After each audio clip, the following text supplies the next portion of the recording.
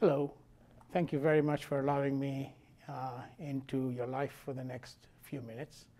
What I'm hoping to do over the next few minutes, and certainly over the next 3 topics, is to try and first put type 2 diabetes into a perspective, literally tell you a story, and then subsequently go through the process of how you would potentially treat someone you saw with diabetes, and finally, how do you transition such individuals to insulin? So I think that's the sort of overall agenda of what I'm going to do. For the first part, the objectives of this particular section is to outline the major organ systems involved in the pathophysiology of insulin and type 2 diabetes. Also discuss the interrelationships of these organs. So how do they work to develop diabetes? And then target the medications that we have available. Remember, we have a number of medications available.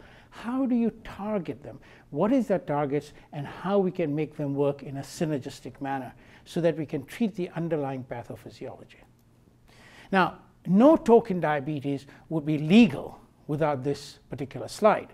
I think this slide basically points out to you that in the upper graph, you see the consistent rise, first in postprandial sugars and then in fasting sugars. How do they occur? Well, to a large extent, insulin resistance is present very early on. In an effort to overcome this insulin resistance, the beta cell basically starts to produce more insulin. At a point where the beta cell can no longer produce any more insulin, you start to see the decline in the insulin level, and that's when first the postprandial and then the fasting sugar starts to rise. And obviously, this loss of ability of the beta cell to produce is a continuum, and therefore it progresses so that if people live long enough and we don't change the therapies we have, beta cell loss is inexorable and they will end up on insulin. So I think that's the sort of quick summary of what I'm going to say. But the first question is, what is insulin resistance? And what are the concepts of insulin resistance that we need to sort of keep in mind? Is it truly genetic, or is it in fact something that changes the gene? It's interesting that it is obviously aggravated by the obesity, and it is clearly exacerbated by the lack of exercise. The idea is that, is this really going to be an exhaustion of beta cells, or are the beta cells, either because they overwork or because of some genetic defect, going to die prematurely? And I think that's what we're going to sort of touch on. If you look at the genes, it's fascinating to note that there is only one gene for insulin resistance, the IRS1 gene.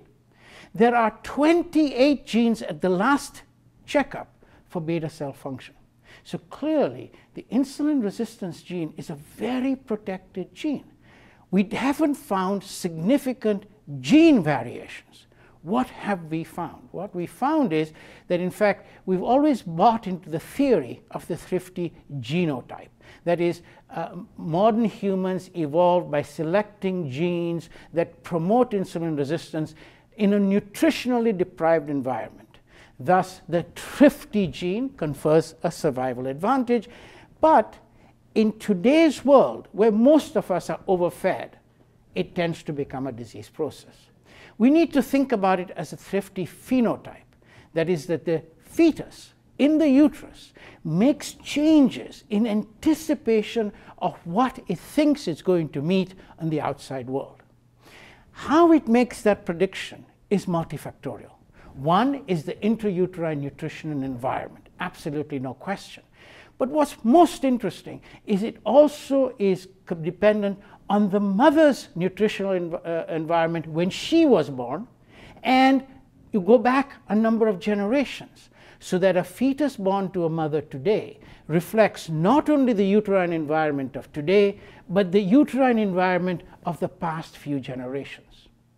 Now, why is that important? Well, it's important because environments change rapidly.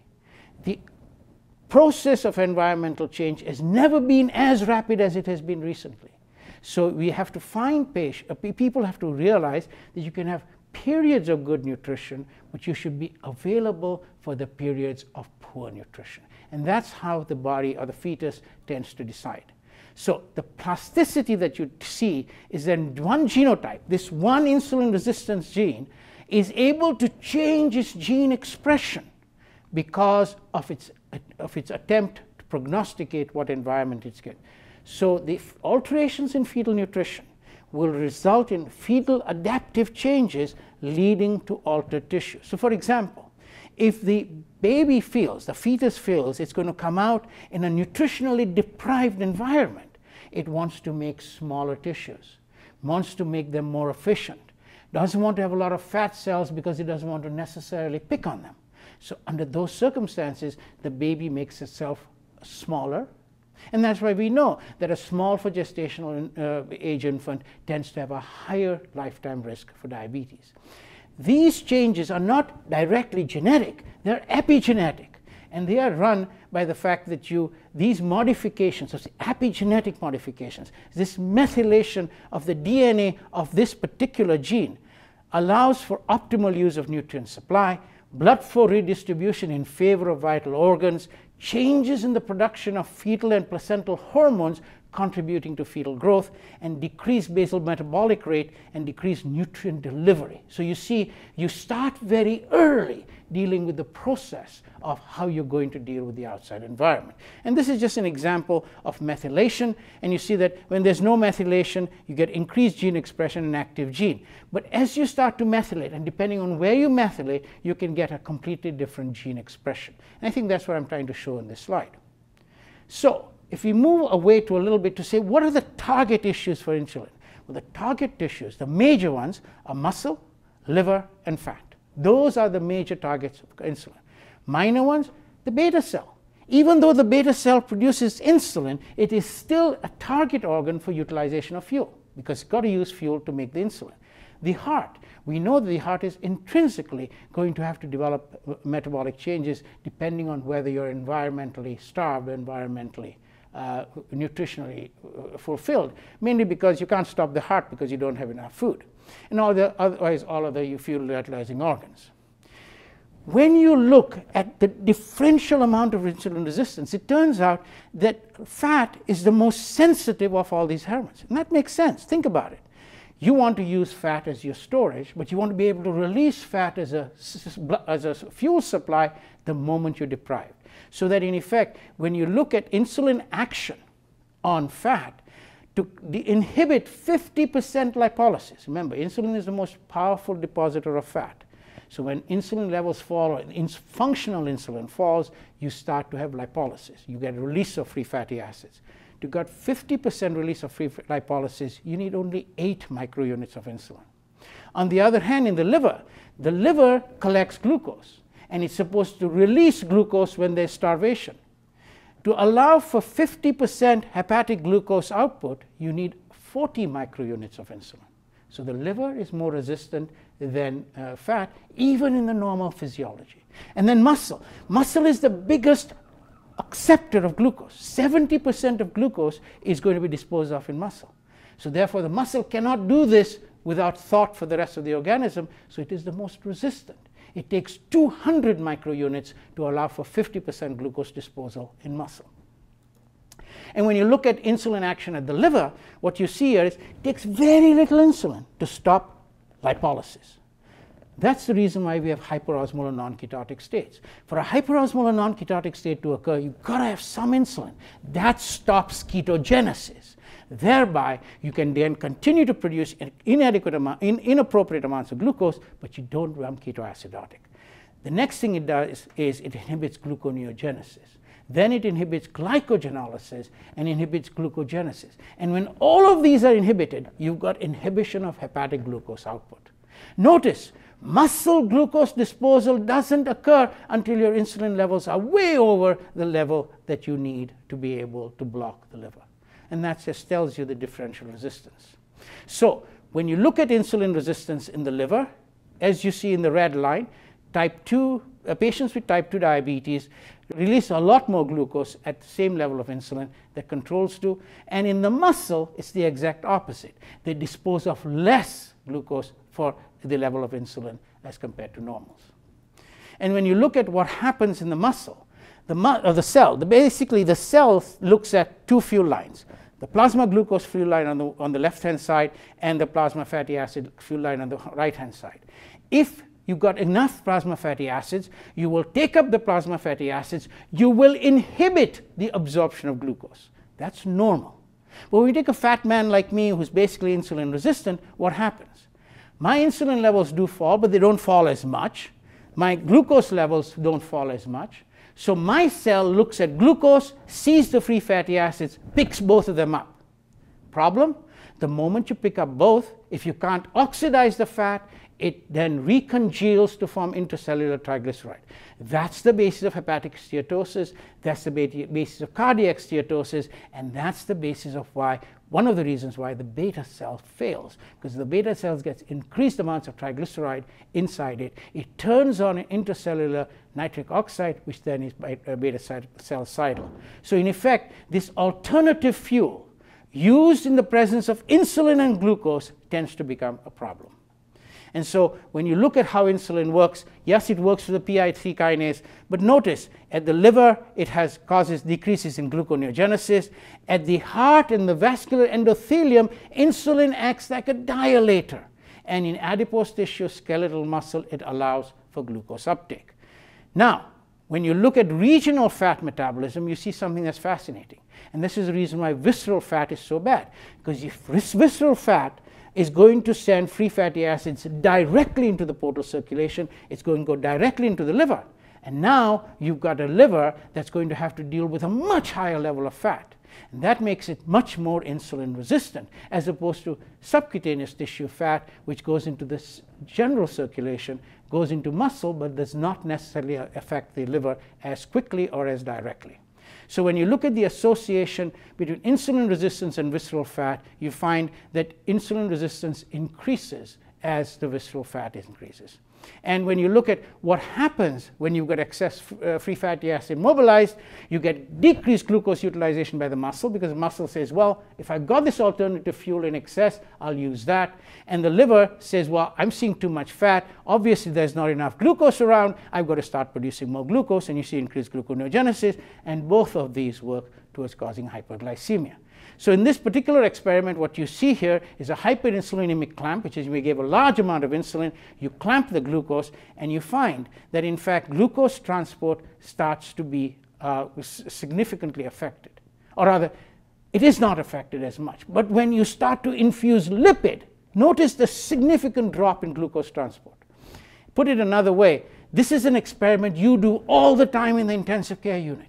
You start someone on parenteral nutrition, you give them glucose, they don't have much of an effect on the insulin requirements. You give them interlipid, and immediately their glucose uptake falls, their glucose synthesis falls, glycolysis falls, glucose oxidation falls. Notice non-oxidative glycolysis is not affected, and hepatic glucose output is turned on. This is what happens when you get free fatty acids going into the liver. So I think it's also important to realize there are tremendous, remarkable similarities between the adipocyte and the macrophage. So when you've got macrophages going into adipocytes within the visceral fat and turning those adipocytes on, you're going to get a lot of inflammatory responses. These inflammatory byproducts go to the liver, and in the liver they will enhance insulin resistance. So now you've got three lines how you increase hepatic insulin resistance. Free fatty acids going into the liver through diacylglycerol affecting AKT3, causing increased gluconeogenesis. I promise you I don't know any more biochemistry than that. Free fatty acids also turn on ceramides, which do the same thing. And then the inflammatory cytokines working through a different set of pathways again blocks AKT3, and you stop gluconeogenesis. So you've got a turn on of insulin resistance in the liver just by the presence of all these parameters. And so you see here how the fact that you've got all of these factors happening increases the potential for insulin resistance. I wish I had time to go through this in greater detail, but I think it's important to understand that the excess intake of nutrients overloads the free fatty acids in the hyperglycemic conditions, increases reactive oxygen species production, reduces mitochondrial function, and therefore leads to an exacerbation of the whole process of worsening of insulin resistance. Okay? So you've got primary modulators that affect the tissues, which are hyperglycemia, dyslipidemia, leptin, cytokines. Secondary modulators, the autoimmunity, and some, obviously the drugs that we have. And those effects work on the beta cell as well in terms of how the beta cell functions. So the consequences of hyperglycemia on beta cell function can be either acute or chronic. In the acute situation, hyperglycemia is associated with increase in inflammatory factors, which then causes an increase in differentiation, function, proliferation, and decreased apoptosis of the beta cell. But chronic hyperglycemia does the exact opposite. It causes a decrease in differentiation, a decrease in function, a decrease in proliferation, and an increase in apoptosis. So acute hyperglycemia has diametrically opposite reactions to chronic hyperglycemia. Now, one of the other things, we've talked about all these tissues, we've talked about the beta cell, we've talked about why the beta cell can be affected. The question is, how do you regulate how you deal with nutrition? And we know that insulin is produced when you eat food, but we know insulin is produced within 2 minutes of starting to eat. There is no way we've absorbed any glucose. So what is the signal? It turns out that if GLP-1, which is a gut hormone, is highest in the ileum, where food doesn't get to until 2 hours, it is also present in the tongue.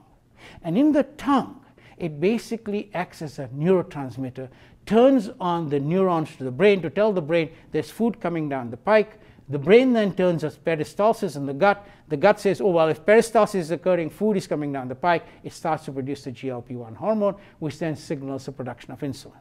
So it's actually a very intricate process. And this is one of the reasons why there's been this recent data showing that people who take diet drinks don't necessarily lose weight and sometimes gain weight, because the GLP-1 is turned on by the taste of sweetness, not the sugar. And so therefore, if you fool the taste receptors to believe there's sweetness, which means sugar, you will turn on insulin production, turn on appetite, even though you're taking a diet drink. And I think it's sort of important to sort of keep that perspective. GLP-1 has a very significant paracrine effect. So GLP-1 not only works to turn on the beta cell and turn off the alpha cell, but it also turns on the cells of the intestine to produce SGLT1. SGLT1 is a glucose transporter that enhances glucose absorption from the gut. So GLP-1 not only produces insulin, but it makes sure you're going to produce a lot more, you're going to take up a lot more glucose. However, if you're talking about beta cells, and we're talking about beta cells driving the progression of disease, then we're going to know something about beta cells. And we know beta cells are made at the 6th week of gestation.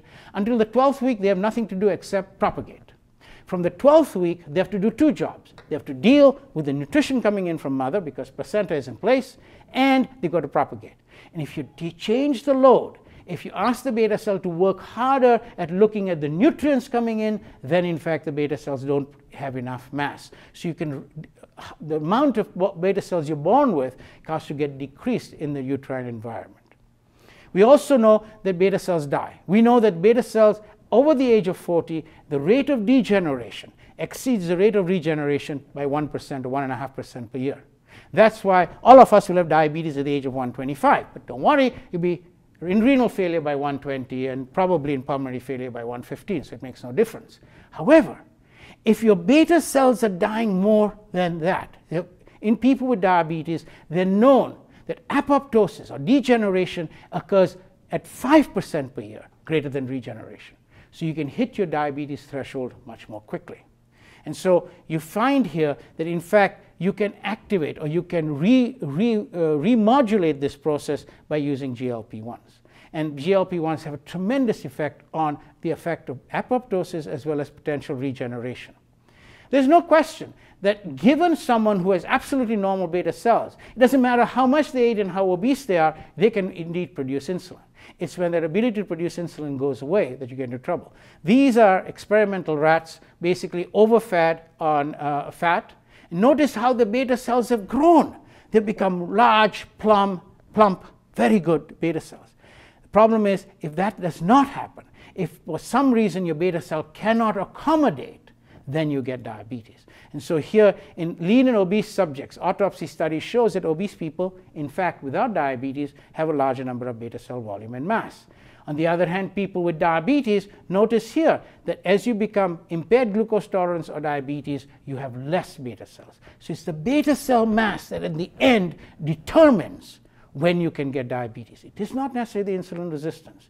And how do beta cells fail? Well, we know the genetic potential, but now glucolipotoxicity, the mechanism I talked about earlier, where the beta cells series both glucose and free fatty acids, the accumulation of this free fatty acids within the beta cells, the accumulation of ceramides, the occurrence of mitochondrial dysfunction within the beta cell is going to predispose to premature beta cell destruction and death. We know how the insulin works. We know this process because it's important to think about incretins as an intrinsic part of the pathophysiology. We know that in people who don't have diabetes, they're able to regulate their glucose very, very closely in the top panel. Why? Because they're able to produce all this insulin, but most importantly, they are immediately able to stop glucagon production. What that means is the insulin going up allows you to dispose of glucose. Glucagon going down means your liver no longer is producing glucose. In person with diabetes, notice the glucose excursion is higher, but it's because they don't produce as much insulin, but their glucagon doesn't go down, so that there is an enhanced delivery of hepatic glucose output into the circulation. And when you look at this incretin effect in the top panel, this is an interesting experiment. On the left-hand side, you took people who didn't have diabetes. In the blue, they got an oral glucose load. People measured the glycemic excursion very accurately. They measured the corresponding insulin. They then gave the same glucose excursion using an intravenous glucose load, and notice the insulin effect was markedly less. When you did that in people with diabetes, this effect was markedly attenuated, indicating that there was a problem with the production of GLP-1. And when people have looked at GLP-1s, there might be some differences between healthy impaired glucose tolerance and type 2 diabetes. But this is the more telling experiment. In individuals where you infuse GLP-1, in the left panel 0.5 picomoles per kilogram per minute, giving you an ambient level of 41 picomoles per liter. Notice the normal in yellow produced a good amount of insulin. The abnormal, the person with diabetes in blue, did not produce insulin. To be able to get the person with diabetes to produce insulin, you had to be able to achieve a GLP level of 126, about 3 times what would be normal. And so when you look at this and you think about the DPP-4s, what do DPP-4s do? By stopping the destruction of endogenous GLP-1, they allow for a 3-fold increase. So we can see why DPP-1s have given us the ability to modulate insulin and sugars. This is an interesting experiment. Take individuals with type 2 diabetes, give them saline in the yellow line. The sugar falls a little bit over 4 hours. They do nothing with insulin, and they continue to have tonic glucagon production. You infuse GLP-1. Notice the sugar falls. The insulin goes up but starts coming down. Glucagon goes down, starts coming up. The most important part of this slide is the last hour. As the sugar got close to normal, around 5 millimoles, the insulin stopped being produced, the glucagon started being produced. What happened? No hypoglycemia, because the GLP-1 doesn't cause the release of insulin, it facilitates it. The director for causing the release of insulin and stopping the release of glucagon is glucose. So as your glucose gets down to normal, you start producing insulin in spite of the continued infusion. Now, what else do we know about this? And these are cultured human islets. Notice, in a control environment on the left-hand side, from day 1 to day 3 to day 5, these islets die. Yet, when you expose them to GLP-1 in an in vitro circulation, human islets, they live. So there are data, not direct human data in live individuals, but data that suggests that when you use incretins, you are potentially protecting the beta cells from dying. And you see this in your glossaries when your drug rep comes in, he says, look at my drug, I got to maintain hemoglobin A1C over 5 years at a fixed rate. It was no drift. Why? Because the beta cells are not dying. And that's what we need to do. It is passé to look at glucose control only. What we really need to look at is, yes, glucose control, but can we stop the progression of diabetes. And that's where I think the focus of our next few years of work is. And when you look at GLP-1s and you look at different levels of glucose, different levels of fatty acids, and the addition of GLP-1 or non-addition of GLP-1, and you look at the rate of apoptosis measured by tunnel, you find that the addition of GLP-1, either at low glucose or high glucose, low fat or high fat, continuously protects the beta cells. So when you think about the management of type 2 diabetes, we look at this drug parameters, and you see here, yes, metformin and TZDs help to improve the insulin resistance. Metformin more at the liver, less at the muscle, TZDs more at the muscle, less at the liver. We've got the ability to secrete insulin. The old ones, which was sulfonylureas, TZDs protect beta cells. Now we've got the GLP-1s and the DPP-4s. TZDs also inhibit lipolysis. We know that does the job. We've got SGLT2s that allow the regulation of glucose coming from the renal part. And we've got dopamine agonists that change the way the brain looks at nutrition. So we've got the ability to hit every one of the major organ systems that play a role in the process of the development of diabetes. So, in conclusion, insulin resistance is a major contributor to the development of type 2 diabetes.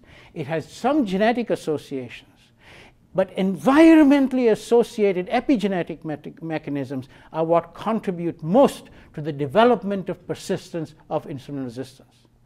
The intracellular mechanisms of insulin resistance are ubiquitous to all cells, and they contribute to the subsequent development of beta cell failure and apoptosis. But to actually get diabetes, to get an abnormal sugar, you must have beta cell dysfunction. And this loss of beta cells is what allows us to develop diabetes, and it progresses in the inexorable course we've got. So as we go forward, we go on not only to control glucose, but stop this apoptotic process, and we might very well end up with attenuating and changing the natural history of diabetes. I think I'll stop there, and maybe we'll go on to the next in a few minutes.